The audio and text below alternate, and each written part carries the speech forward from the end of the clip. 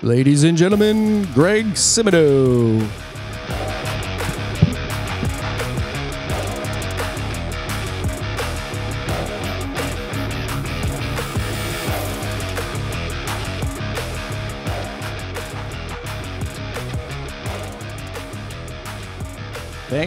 Thanks, Dustin. Nice to be here. Good to be here tonight. Thanks, local scene. Whew, I'm already winded.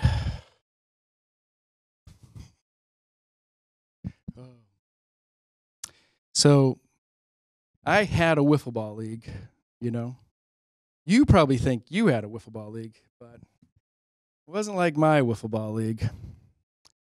You probably played at picnics, cookouts, or the beach, but I played at the Wiffle Dome. So my league was pretty much better than yours, but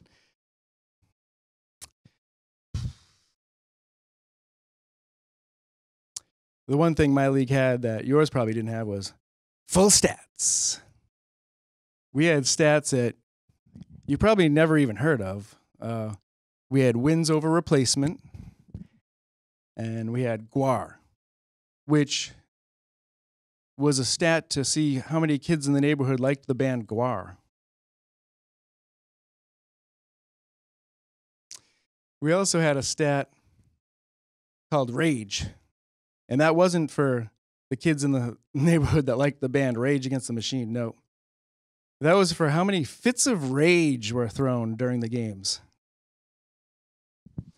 We kept track of that.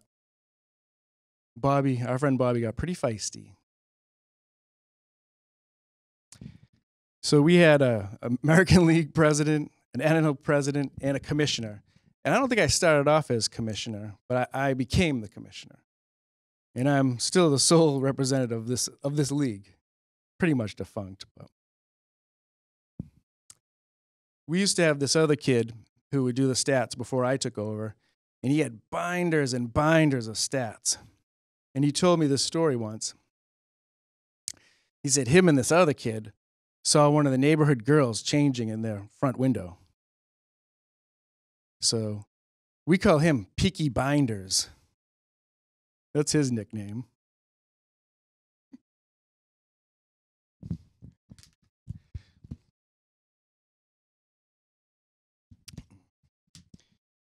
So we had to get kids for the league. And I'm pretty proud of myself. I got the only black kid in the neighborhood to join the league. Wiffle Ball News said he broke the color barrier. We loved having Stevie aboard. Stevie was in. And the whole neighborhood was middle class, you know. Stevie's parents were maybe a tinge below middle class. You know, if I was to guess, they probably didn't have trash pickup, just to give you an idea of where he's coming from. So I'd go over there, and I was kind of a little kid jerk, you know. I didn't know any better. I immediately go into my Robin Leach. This is the lifestyles of the rich and famous. And his parents laughed. They loved it. They would always be like, "Where's the camera? Where's the camera?" And I'd always like catch them in the driveway, like bringing in their groceries. And I'd always say, "It's nothing like champagne wishes and caviar dreams for these two." And that they were good sports. They were good sports. And Stevie had a sister, Sherry, and she was a little older. We didn't get along too well, you know. She ended up working at Burger King. And when I went through the drive-thru, I ordered, and I said, you know, they said, "Pull up." We got to the drive-thru, and it was Sherry. Sherry was at the window, like, oh. So I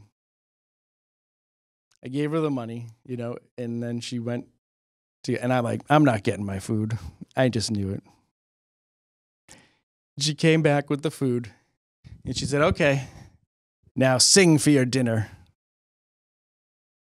And that was pretty typical for this Burger King, that you had to sing for your food anyways, so it wasn't no big surprise. So, of course, I start, you know.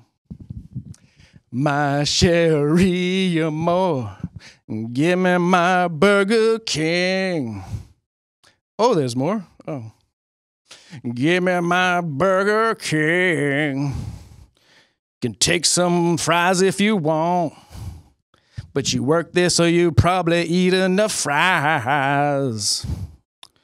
My Sherry. There could be more to that.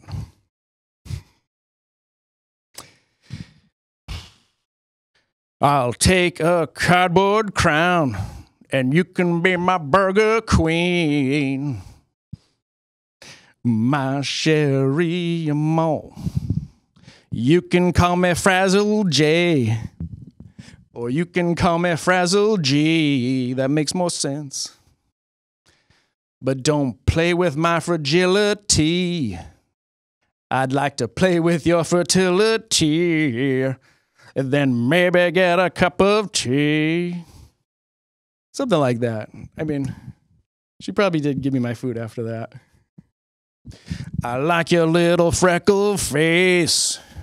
What time do you guys stop serving breakfast? I think I could make that.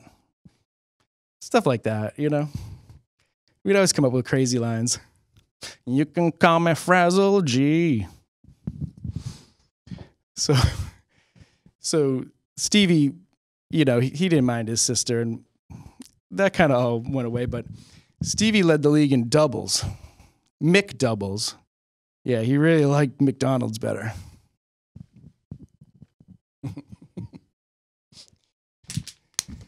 So once we got our food together and all the players, we'd start playing a little wiffle ball, you know. And then Bobby's mom would come out, Mrs. B. She'd come out with a box of fudgicles, frozen fudge pops, you know. And she was like, when a wife interrupts a guys only poker game, you know, we didn't want them. We just wanted to keep playing, but fudgicle break. So we're eating our fudge pops, and I turned to Stevie. I go, Stevie, is this what yours looks like? And he just laughed, you know. He's like, no, bigger. And then I would say crazy stuff like, Mrs. B, these are my tongue's favorite. And she would say stuff like, I'm going to keep an eye on you, that's for sure. Mrs. B, she was a Ruthian woman, you know? And by that, I mean she was like Babe Ruth. She was a real babe. And like Babe Ruth, she would take batting practice in the middle of the dirt road in bare feet, you know? Very much like the Babe. And she liked to play the percentages, you know? She would always say, pitch to me, or I'll call the pound on you.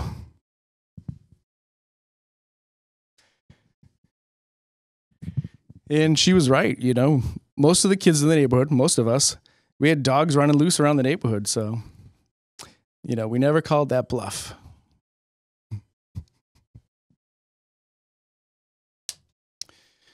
But we had all the stats. We even had, when kids would like take the wiffle ball bat and be like Luke Skywalker or Darth Vader or, you know, or Jedi Knight, that was our sabermetrics. And they would always be like, oh, I'll get you.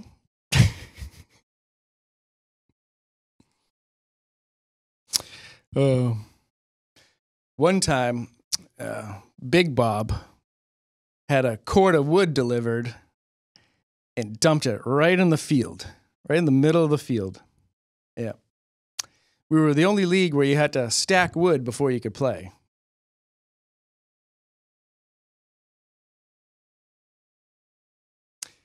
Big Bob got warm by the fire, and we got hot at the plate. Home runs were definitely up that spring. And instead of the Bash Brothers, we would call ourselves the Romantic Fire Boys, taking the Wiffle Ball League by storm. Instead of like a high five, we would do this. We would take like a fake pipe and go, "Very well done, sir. Yes, very well done. The crackling fire boys strike again. Ha ha ha ha. Cheerio. Get me a fudgicle." Stuff like that. When we would score a run, they'd play our hype song, and it would go something like this. Chestnuts roasting on an open fire. The crowd would go crazy for that.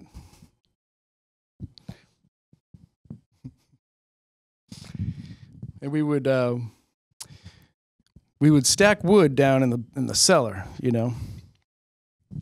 So we wore White Sox gear, but our socks were black because of all the soot. And when we loaded up the wood down cellar, it was right next to the Mrs. B's pottery and kiln, And I remember one year when I was turning 9, she gave me pottery for my birthday. Yep. She gave me a ceramic He-Man statue.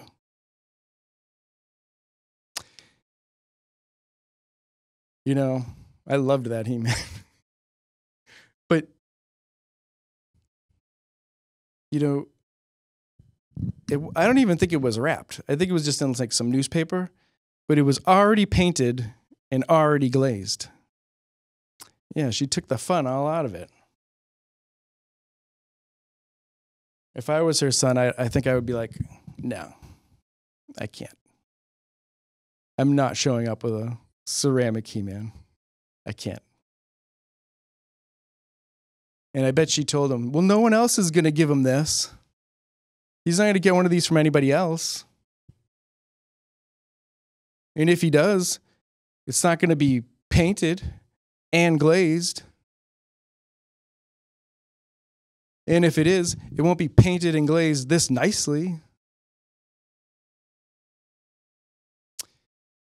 And, it wasn't even in an action pose. It was just a statue of He-Man, It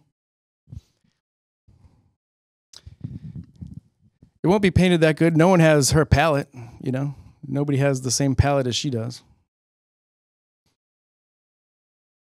By the power of Grayskull, she had the best palette for ceramic He-Man. I bet she had a backlog of them. That's why I got one for my birthday. It would have been cool if it was like a new character, like Ceramic Tor. Here I am, made of ceramic. Play with me. And looking back, I wish I got it, and I wish I instantly smashed it right there at the birthday, Because that thing stuck around in my sock drawer for way too long. I kept it, I don't know if my mom made me keep it in the sock drawer because that would give it most cushion for storage. I don't know why we were holding on to it. But I think one day just filled the sock drawer with too many socks and it just cracked. We can glue it. My mom would probably said something like that. But, I would just like to say to Mrs. B, they make an action figure style He-Man for a boy who's turning 9. Just keep that in mind for next time. One that maybe you can move the arms and it won't cut you when you move them too hard. But this He-Man had no moving parts.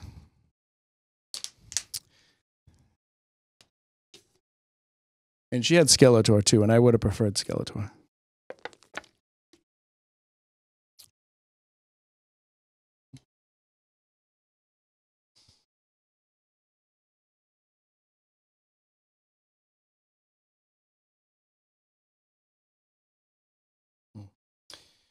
We also had this one team called the Chimneys. Craw and Billard. It's a weird name. And we didn't call them the Chimneys because they helped stack wood. No. It's because they smoked during the games. It was like having John Daly in your league, except these two were shunned by Hooters. Yeah, they weren't allowed back in there. And Craw used to take the slowest home run trot of anybody in the league. So slow, every time. The other team would get so upset because he never hit a home run. Just slow motion running aimlessly around. We had no idea. And when we let Craw pitch, we had to let him move up so he could reach home plate. And I don't know if he was too weak or too high to pitch, but we wanted those stats, and we got them.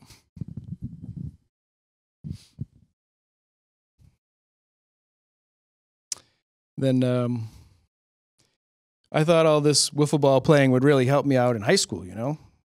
That's a good skill to have. I remember in high school, the gym teacher and no one else cared.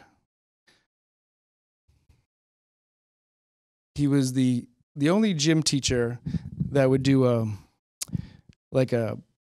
fake instant replay and then come out doing the home run signal, something like. He's the only gym teacher I ever saw do that. It's good for him, you know. He used to call me Hank Simoneau.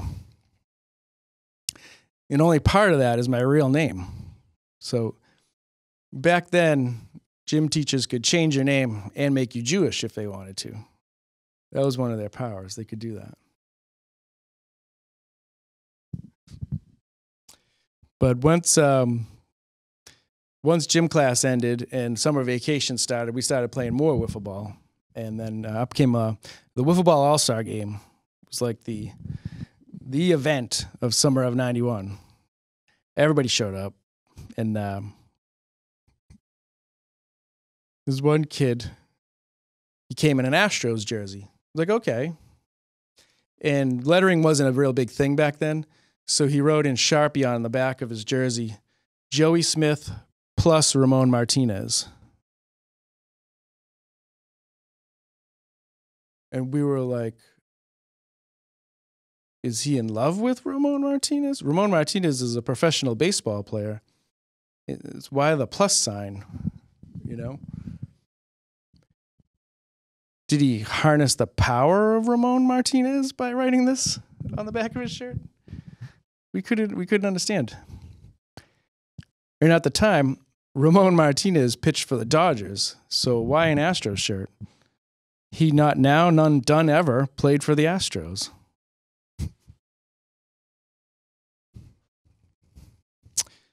And this was the same kid that hosted a tournament at his house. And the tournament wasn't going his way, you know. So he took the grand prize, a wax box of 89 Topps baseball cards, up to his room, and he yelled out the window, "I'm opening all the packs, Russell." So then, of course, Russell storms off, runs up there. And I hope he got some good cards. I'm still waiting for my fudgicle from that tournament, though.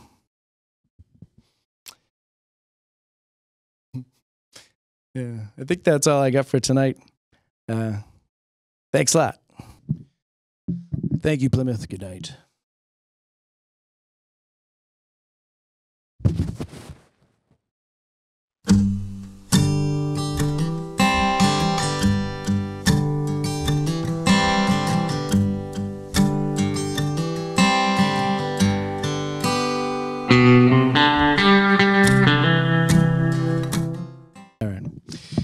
My Sherry Amore, am I giving you a ride home tonight? Is your car in the shop again? You know you really should have that car fixed.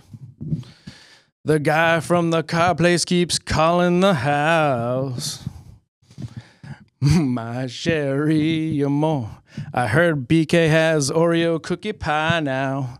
Would you like to split a Oreo cookie pie? And then I'll look you in the eye and say, why did you eat all the pie? I really wanted some of that pie. And then I'll say, my Sherry, more. How long you gonna work at Burger King? I think you should probably get another job now. You haven't made manager yet, and you've been there quite a while.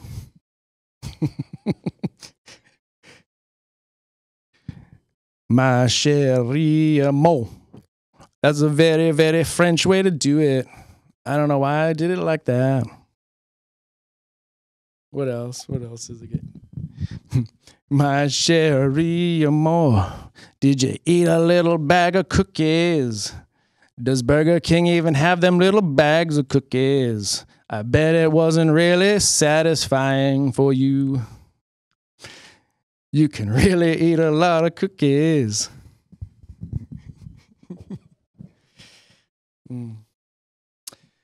I don't know. When are they gonna bring back that home style Baconator with the? When are they gonna bring back the Patty Melt home style burger like I like that I ate after my surgery? Because you threw a rock and hit me in the head. We were just playing dirt bombs, but that one had a rock in it.